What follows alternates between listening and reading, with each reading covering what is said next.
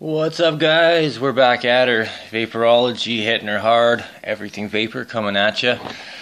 We are looking at the Dovpo GX200 today. This is from fasttech.com.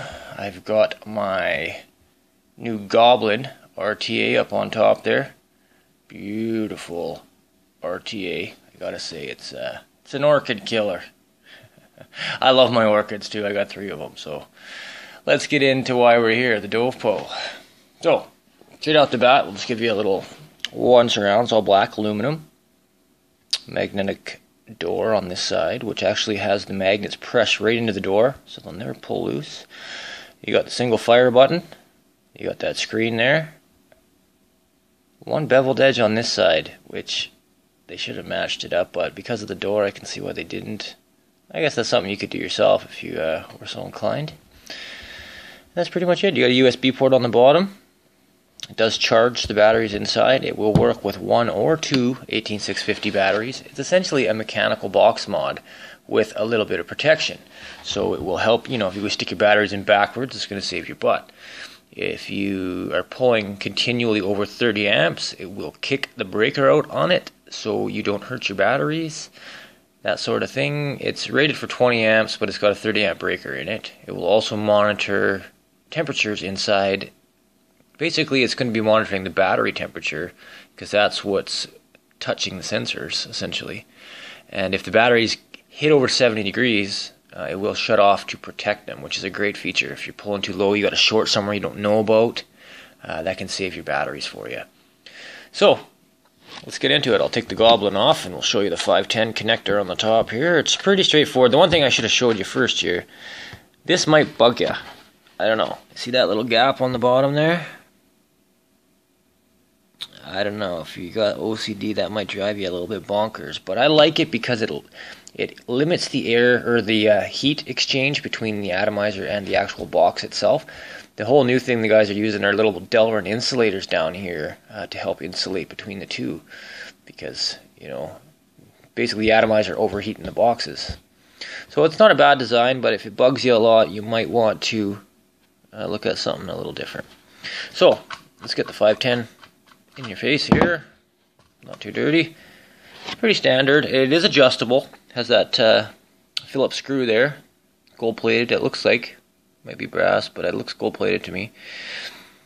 And you can move it up and down. It just seems like a little bit of a shallow 510. But you never know. I might be able to adjust it down a bit. I just haven't even tried, to be honest with you. You got the single fire button on the front, and let's open her up. So I just got one. Jeez. Throw things around here. I just got the 1 battery in here right now, but like I said, it works on 1 or 2. And when you open it up, the one thing you'll notice, there's no screws anywhere to take it apart. I'm fairly certain they're going to be underneath these magnets.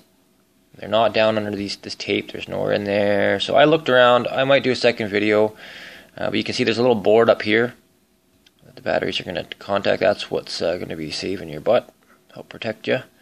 But if you're interested, post it, or keep your eye out for a second video. I might do an internal, because this box is kind of perfect for a DIY kind of build, right? It'd be perfect for that. Got a little bit of room for your MOSFETs, and there's probably one already in there. You could just modify it if you wanted to suit your needs. So, the one thing, the button, the switch here, you can see the screen's a little scratched. That's because there's a sticker on there. I haven't peeled it off yet.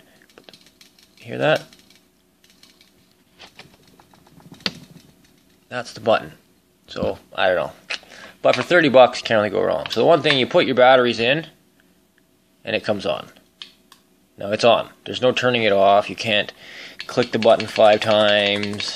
Nothing like that. So that's kind of, I wish I had a way to lock it in your pocket. Lock it in your pocket.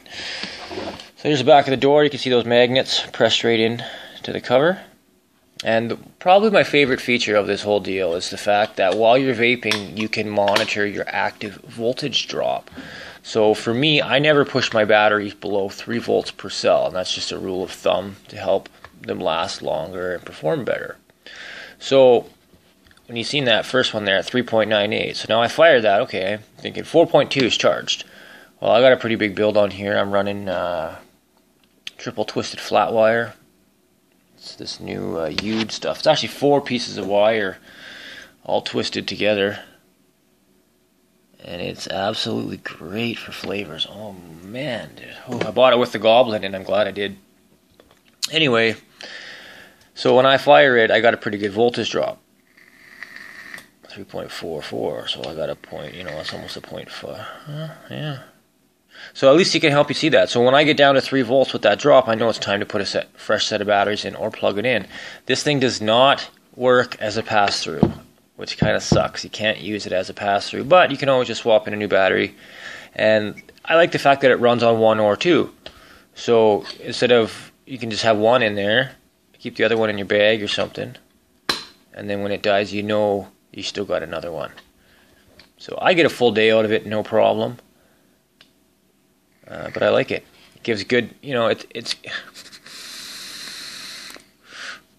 feels nice in your hand. It's light, solid aluminum. It's nice. It's really nice. For the price point, I don't think you can go wrong.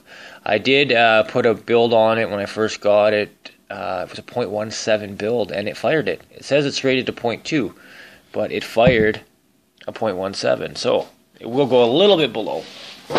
So let's see what it all comes with.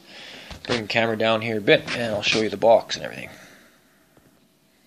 Okay, so there's a little bit of info on the back there. If you want to pause it here and read, you can go right ahead and do that.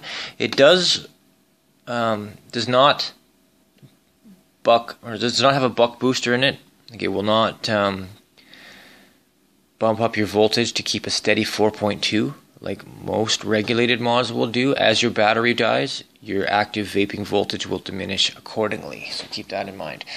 So in the box, pretty straightforward. It's actually pretty well presented. I do like break everything. So it does come with a little manual. I'll run you through that real quick.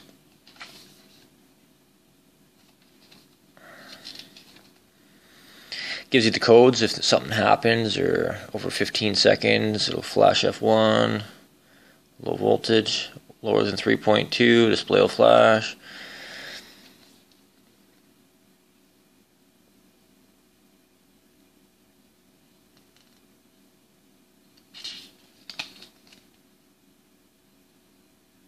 And that's basically it. It does come with its own USB cable, which is nice to see. I bought this Aspire, this guy here, this sub-ohm battery. It doesn't even come with a charger. Stupid thing. And you get the almighty blue screwdriver and a spare 510 contact and a little certificate. Oh jeez, just can't stop breaking things today. So that's it, guys. That's pretty much the whole deal. I actually like it, to be honest. Pretty happy with it. Like I said, the only thing I would improve is a way to actually turn it off, and that button. And pass through vaping. You know what? I'm going to try it right now. Okay, so I did try it. I plugged it in. You hit the button when it's charging and it just flashes. Won't let you do anything. So pass through is not an option. So there you have it, guys. That is the Dovpo GX200. For the price point, I think you're laughing. It looks boss to me. I like it. I'm a big fan. So we got lots more to come, guys. If you're interested, stay tuned. We've got the Goblin. I'm going to do the breakdown of this here next. I got the iStick. I got these other boxes from fasttech I'm going to be reviewing. These are the improved Beast 2 versions. Got the Aspire, CF sub-ohm batteries, all kinds of stuff coming your way. So stay tuned, guys. Anything you want to see, let me know. Keep calm and vape on.